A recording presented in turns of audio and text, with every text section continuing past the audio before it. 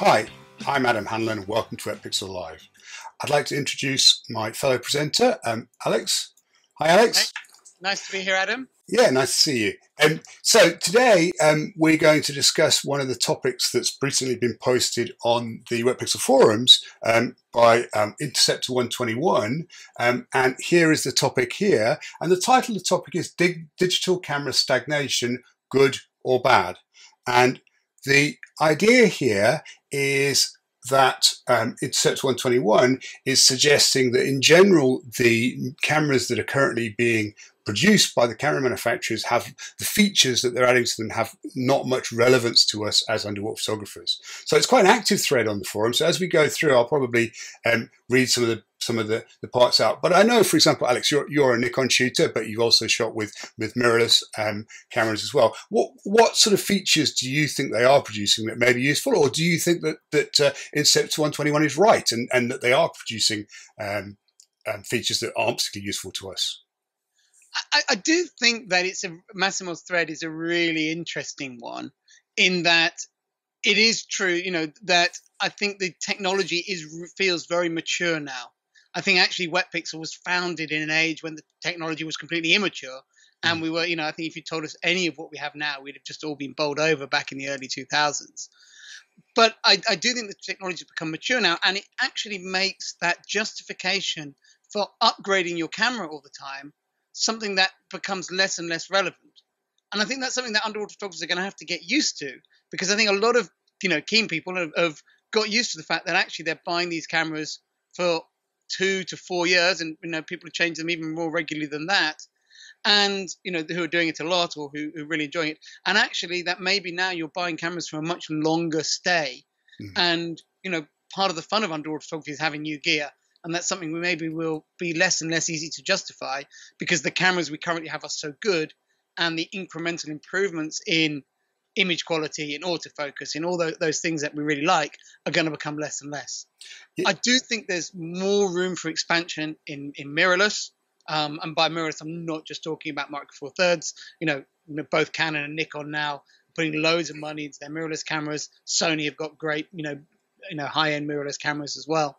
And I think those three areas are real growth areas. And I think there is probably more technology barriers that will come tumbling down there that'll make upgrades in that area feel more likely, more justifiable.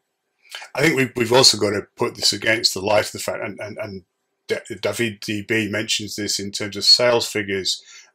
He's quoted the Canon sales figures here, and imaging systems, their operating profit, I'm just looking on his post as we speak, have gone down 80.6%. So Canon's camera division has lost 80.6% of its operating profit, and this is for comparing 2020 to 2019. Obviously, there are other factors at play here, but there's no doubt that the camera manufacturers themselves are being financially squeezed.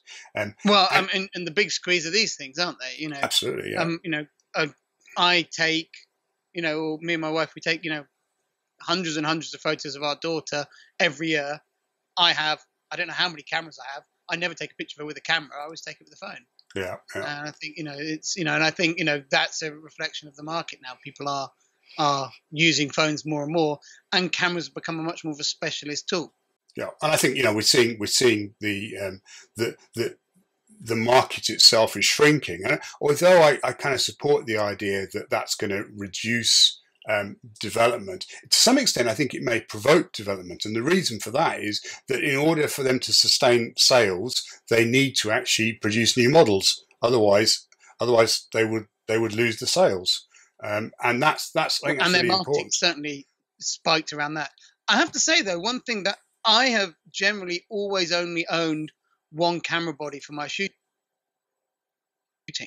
but actually I've got 2 D850s now, because I really feel that that's a camera for me for the long term. Yeah, and I think that might be a little bit of a change in that we see in how underwater photographers operate, in that they buy cameras, and it was often the case. Okay, if you had plenty of spare money, you'd buy 2 cameras because it was a sensible thing to do. But actually, I can see now photographers getting to the point where they're almost wearing a camera out, and rather than that's the upgrade time, they actually go out and buy another camera exactly the same, because the system is so good. and the housings are going to end up being used for much, much longer. And it's bad news for the housing manufacturers because obviously they make their money by selling new housings. And I mean, it's a bit like almost as park back to the film days, where you bought a film camera and kept it forever. It never wore out. The technology didn't change very much. I think obviously that we've recently or yesterday had the announcement that Olympus are selling their camera business. And possibly one of the bits that got slightly buried in the announcement is the company they've sold to are not really a company that particularly specializes in keeping other companies afloat. They tend to be more involved in stripping assets. So okay, I don't know any of this. So yeah, really so the company took on the Sony Vaio computer business, and certainly now, I mean, try and find a Vaio computer, that doesn't exist. So it's not altogether good news. This it's there is quite a lot of, obviously the deals have been announced, and it could change between now and the end of the year when it's all supposed to be finalised. But this could potentially be the first of the major camera manufacturers to actually stop producing cameras. It'd be a great sadness. I think one of my first SLRs was an Olympus. So it's a difficult time in the market. Yeah, I shoot with the current Olympus now. I do think though we will get in the next literally weeks, we will get some exciting cameras this summer. Simply because Olympic year is always a time when the camera companies pull out their stops and introduce new cameras, new lenses, particularly at the high end of the market, and then that technology trickles back down through the cameras. Yeah. And particularly this year, because the Olympics were due to be in Japan, and that's the country that all the camera manufacturers come from, that they were all going to try their hardest to make something really special this summer. So I can see us getting a lot of really exciting, obviously we've already got 1DX Mark III and things like that, but I can see some more exciting announcements coming. I know the rumor mills are full of it, but I think although the Olympics aren't happening, the production runs of these cameras would have been signed off a long time ago. The development would have been done. And I think they'll still appear this summer as a result. They're not going to hold them till maybe when the Olympics can be held next year. So I think we'll see in the second half of this summer a lot of interesting camera technology coming onto the market. And then the trickle-down cameras as that technology is passed down through the range. So, but it will be interesting to see how big a step forward it is. Because Nikon, talks about their D6. I'm not going to get a D6. I'm very happy shooting the D850.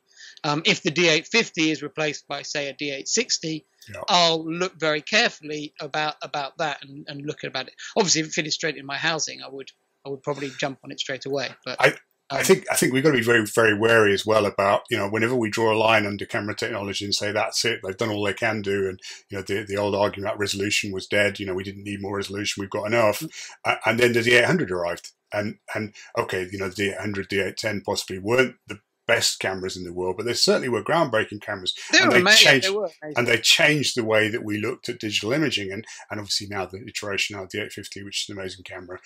So I think we've got to be very wary about looking at cameras and saying, well, we've reached some kind of plateau, and whatever we do from now on out won't make a difference. Whenever I say that,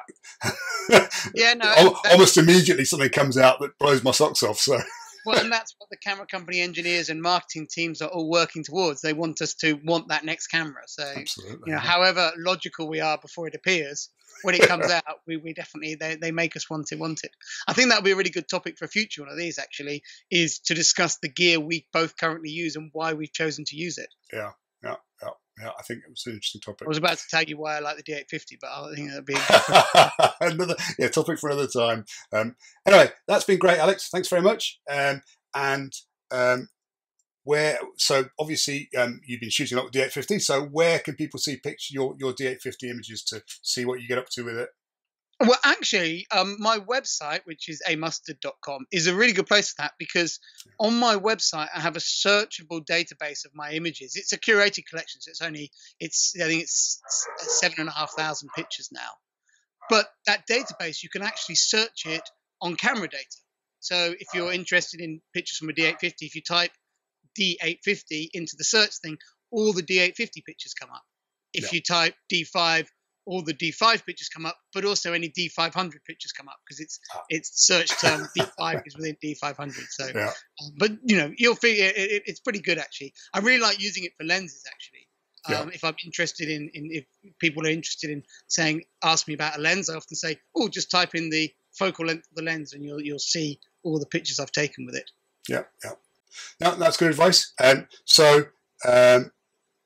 I'll say goodbye to you, Alex, and I'd like to say thanks to our sponsor this episode, which was XIT404. We thank them very much for being a sponsor. And just to remind everyone that please, if you're enjoying this content, please subscribe to our channel, to the Wetpixel Live channel, but also to add any comments. If you've got suggestions for future topics you'd like us to cover, please add them down in the comment section. We'll do our best to come back to. And of course, like it if you enjoyed this. Thanks very much.